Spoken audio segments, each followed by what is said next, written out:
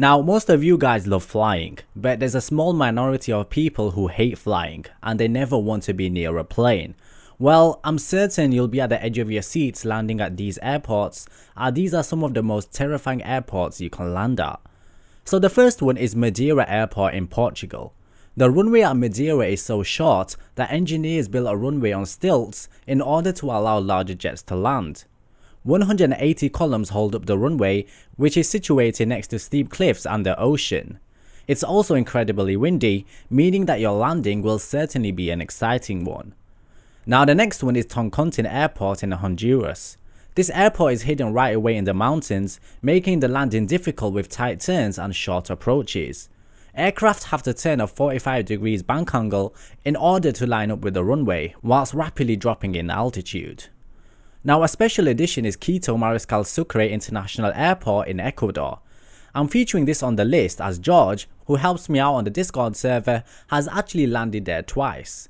The surrounding mountains means there is extreme wind shear and there's a lot of turbulence as a result of wind from different directions and temperatures colliding. The airport is also nearly 8,000 feet above sea level, meaning a faster approach has to be made as a result of thinner air. He actually had a go around during his flight as the left wing dropped just before touchdown. Now next is Kai-Tak International Airport in Hong Kong. Now Kai-Tak is known for its incredibly low approach over Hong Kong, and the airport requires pilots to make a 47-degree right turn just 2 miles before touchdown. And it also became known as Kai-Tak Heart Attack.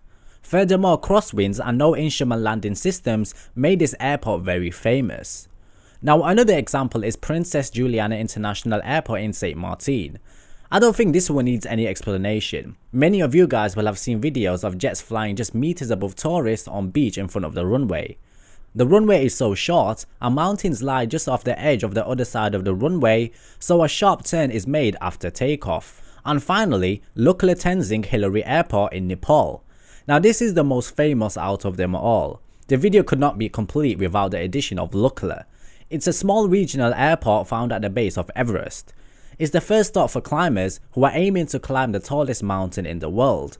Named after Tenzing Hillary, the airport has a short sloped runway, and if you overshoot the runway, then unfortunately you're headed straight into the mountains.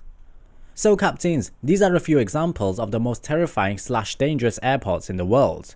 If you've ever flown to any of them, then share your experiences below, and if you feel like there's more to be added to this video, then share that with us also.